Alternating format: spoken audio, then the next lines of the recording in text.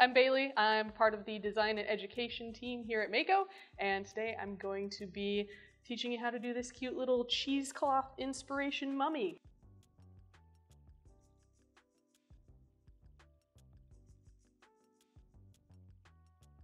Alright, so first we're going to start out with the SC35, which is gray hair. And I'm using a soft band brush, and we're just going to apply 2 coats of this directly to the tile. Fully loading that brush.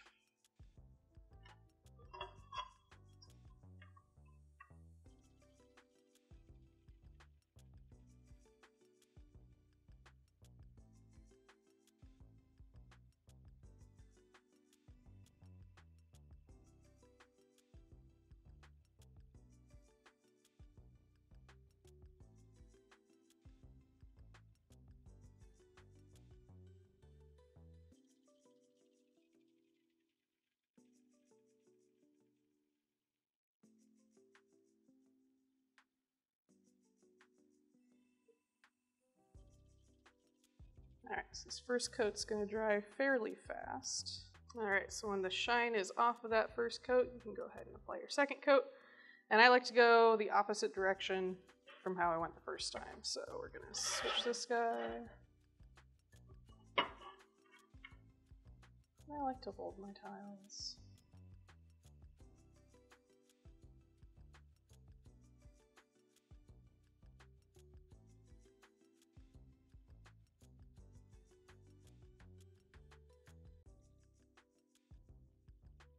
One of my favorite things about stroke and coat is that the color, while it's wet like this, is pretty close to what you're going to see after it's been fired. So that's nice to be able to know what you're getting into. Now before this dries, I'm actually going to go ahead and take my strips of cheesecloth. So earlier I just cut a couple little strips down out of a larger sheet. What you want to do here is kind of crisscross your bits of cheesecloth across your tile. It doesn't have to be pretty. And in fact, the least pretty it is, the better you're off you probably are.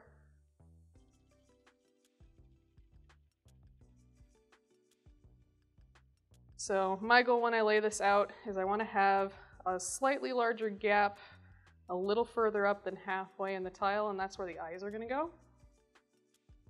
So I'm just going to start laying down. So the nice thing about it being still wet is you can kind of touch this down a little bit and it'll stay. Move on you. Strips are really long.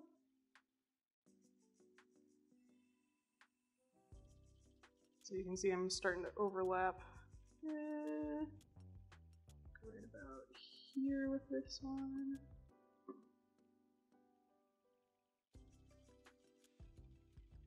Bring a smaller guy up a little higher onto the other side.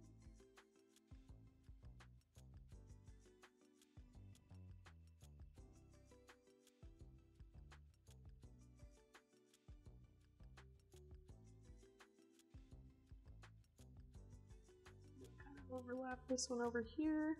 So I've got that larger gap right in this area.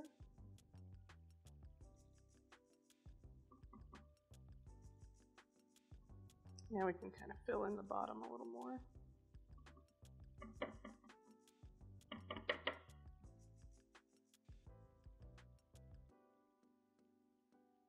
Another nice thing about stroke and coat is you get some really awesome coverage out of it. So even though I only did 2 coats of the gray, typically we say 3 coats is going to give you solid coverage, but because we're doing so many layers, 2 coats right now will do just fine. And then I need a little bit more up here because I got a little empty area. So I'm just going to touch this guy up in that edge. Alright, so give the little cheesecloth pieces a bit more of a press down. And now what I'm going to do is with my leftover glaze, I'm going to take a little bit of water on my brush just to thin it out slightly because I find it'll help get down in all the fibers there. Mix that in.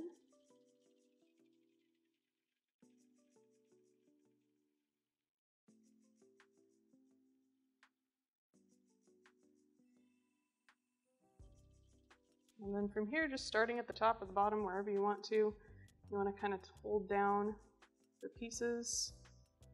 And I'm kind of squishing down the glaze more so than just dragging it straight across, because I want to get down in between all those little bits.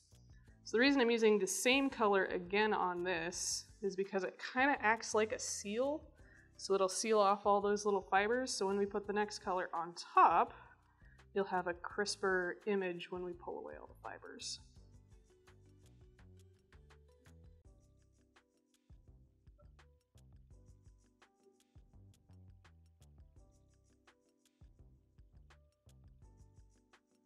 And again, we're just kind of patting as we go.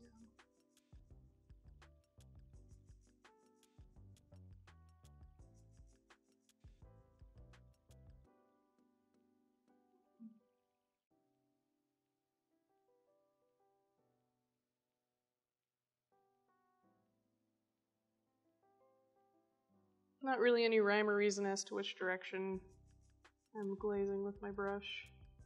Just trying to work it all in there.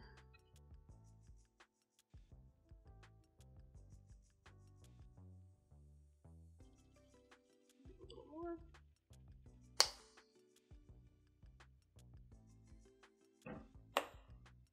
A little bit more water to kind of help thin it down a little.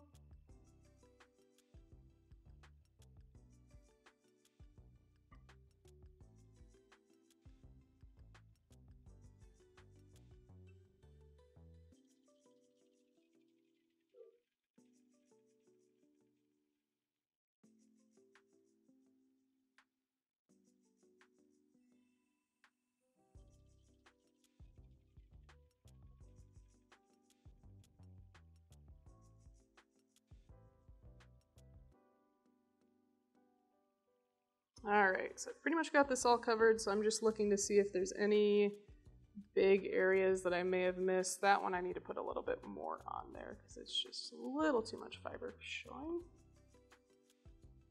Maybe a little more over here. Alright, now we just let this guy dry a little bit and then we can go on to our next color. Alright, so there's still just a little bit of damp in there, but that's not bad. That's not going to hurt anything. I'm going to move on with the next color that we're going to be using, which is this guy right here, SC46 Rawhide. And I'm just going to go right on the same plate.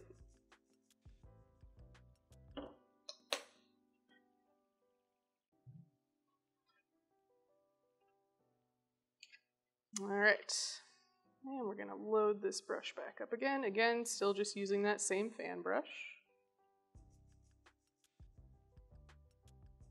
Nice and loaded. All right, so with this one now you're gonna go over the whole thing except for this little gap that you've left right where the eyes are gonna be. So, doesn't need to be perfect. Want it to look a little sloppy because it's a mummy.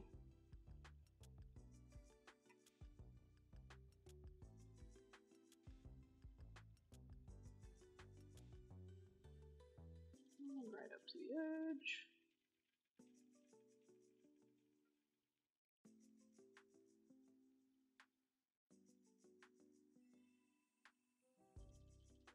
You can probably do this project on clay as well. The glaze isn't going to dry quite as fast if you do it directly on wet clay. You'll want it to be at least leather hard, if not bone dry. If you do wet clay, you might get some cool impressions with the cloth here and some more textural elements that if you're just doing it on a bisque tile like this one.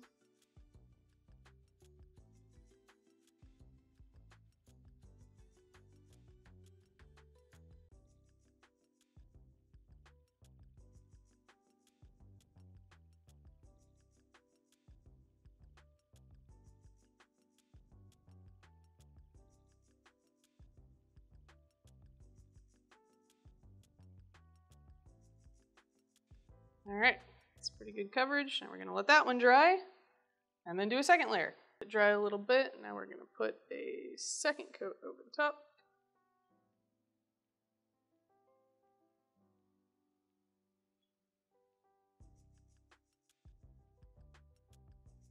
Nothing fancy, just laying it over the top of the cheesecloth, avoiding the little eye space. And then again, guess what the next step is? We let it dry slightly. All right, so this time I didn't completely dry it. There's still a decent amount of shine on there, just a little bit to dry. Reason for this being, now we're going to take off the little pieces of cheesecloth, and if it's completely dry, it's gonna flake off and you're not gonna get the texture that you want. So, now is the fun part. And some of the areas where they overlap are gonna be wetter than others, and that's totally okay. Again, we don't want perfection. There is no such thing.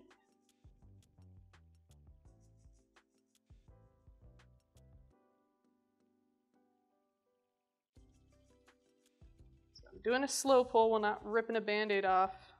Goal for that is because you want some of that texture that you can see. If you just peel it straight off, you might ruin that texture.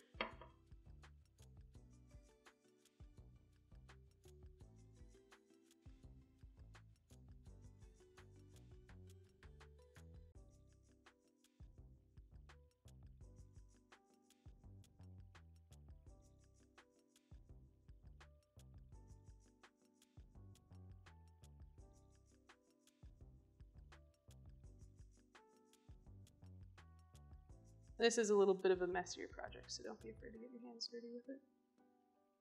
And the little guy off the corner.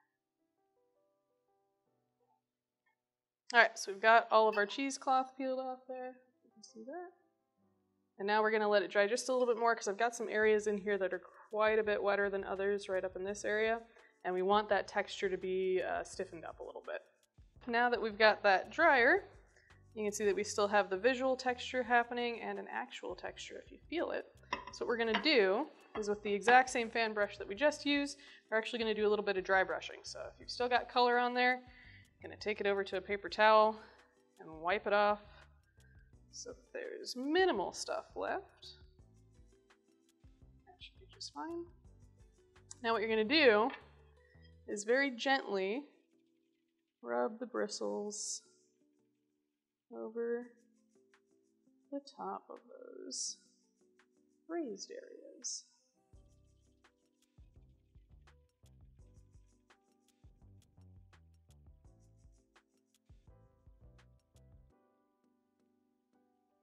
And so when you're dry brushing, the key is to not put a ton on and just try to slap it all in one go. You want to do a few different rounds of paint layer. So you can see that it's starting to brighten up and not just be all gray anymore. This just brings out that fun texture from the cheesecloth. And this part up here looks pretty good, so I'm just going to leave those guys alone. It was really just this area where a lot of overlap was happening that I wanted to just kind of bring out a little more.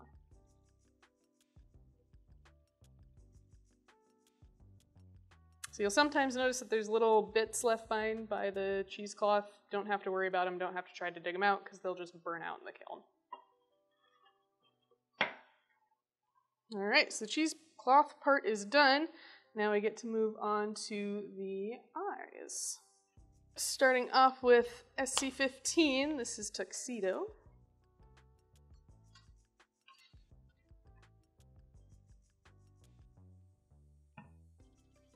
And this time I'm using a script liner brush.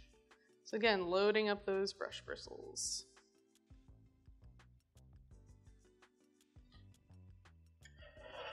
And so now we're just gonna go in here. And you could do this part before you take off the cheesecloth or after. No right or wrong way here. It's however you wanna go. And we're just gonna go in and block out this area in black.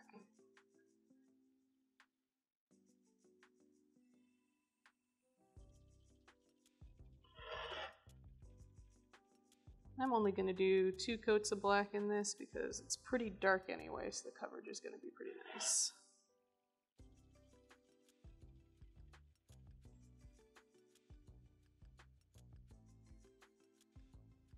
If you want to get fancy, after you've gotten a bit of that glaze off, you can run it along some of the texture up there, kind of like we just did with that dry brushing to bring out some more of the texture. Makes him look a little grimier.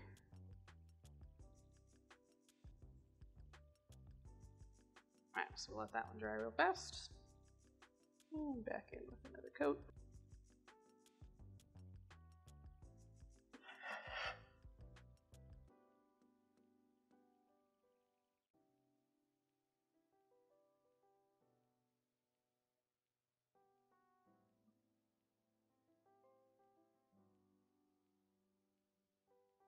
Alright, the second coat's going to take just a little bit longer to dry than the first coat did. So once we've lost the shine, then we can move on to the next part of the eyes. Alright, so we're done with the blacks. We're going to wash out that brush. And for the eyeballs, we're going to start with white, which is SC16 Cottontail. So the cool thing about stroking coats is that you can layer light colored stroking coats over dark colored stroking coats, and they're still going to show up. Pour a little bit out.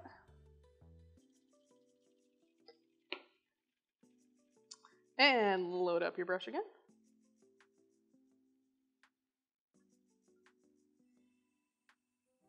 Alright, so if we're doing eyeballs, you can put just a whole circle into the black area here. What I like to do though is kind of pretend that it's been hidden a bit.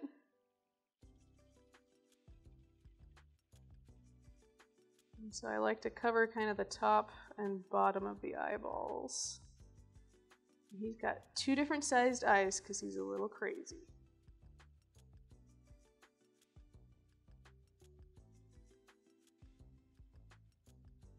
So with the white over the black, I am going to do 3 coats because that will help with the coverage since you've got the darker color beneath it.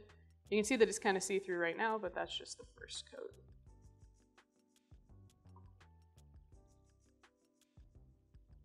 Alright, first coat is dry and has lost its shine.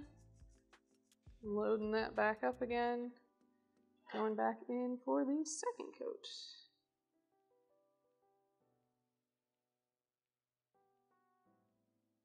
Don't be afraid to reload your brushes.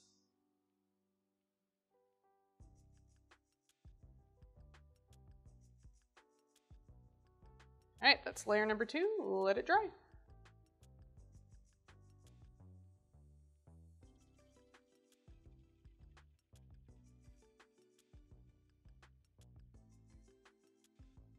Alright, now we're on to the green of the eyeballs. We're using SC7, which is Leapin' Lizard. And you're going to do the same thing that you just did for the white of the eyeballs, but we're going to go in slightly and make it a little smaller.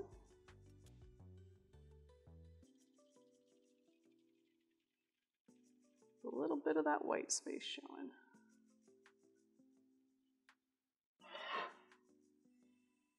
Trying to follow the curvature of the whites of the eyes.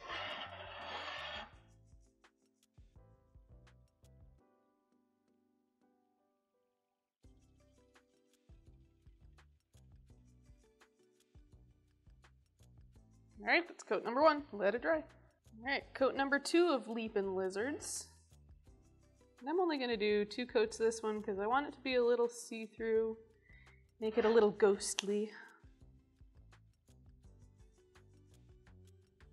Let it dry. Alright, so we're washing our brush out and we're going to go back to the black, the tuxedo. I've already got plenty on my plate here, so I don't need any more. Fully load the brush.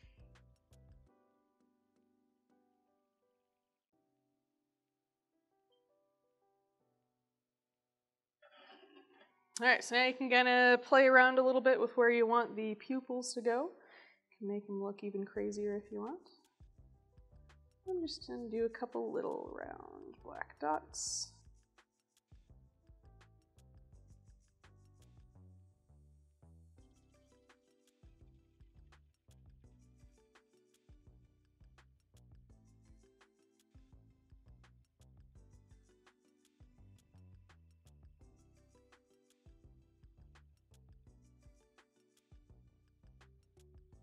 Alright, first coat, let it dry. And on to the second coat.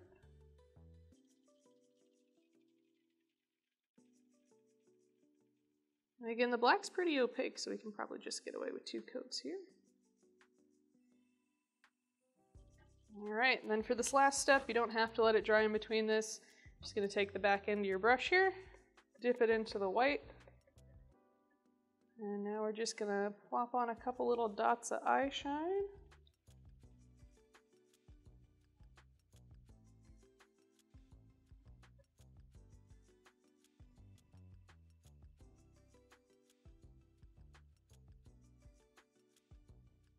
Alright, there we have it. It's cute. And then once it gets fired, it'll look like this guy.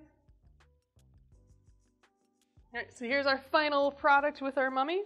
If you would like to do any other projects, we have a ton of them on our website. If you go to the projects tab, there's a ton in there to choose from. If you decide to make this, we'd love to see your results and what you did with them. You can tag us. And as always, make it Mako.